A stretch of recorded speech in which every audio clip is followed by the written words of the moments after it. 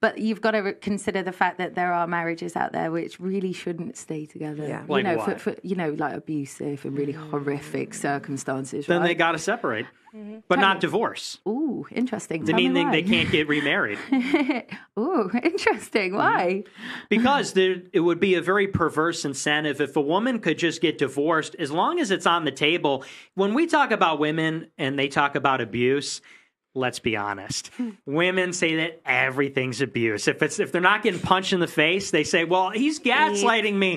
He said this mean thing to me. It can't be on the table. Yeah. I can't believe you said that. So if you can leave and get remarried, women will do that. That's why, and this is a Catholic teaching, people can be separated, but they can't go then and get remarried. I love what you're saying. I hate how you say it. Yeah. Why is that? I don't like, it's really inconsiderate of really extreme cases. Yeah. That's all.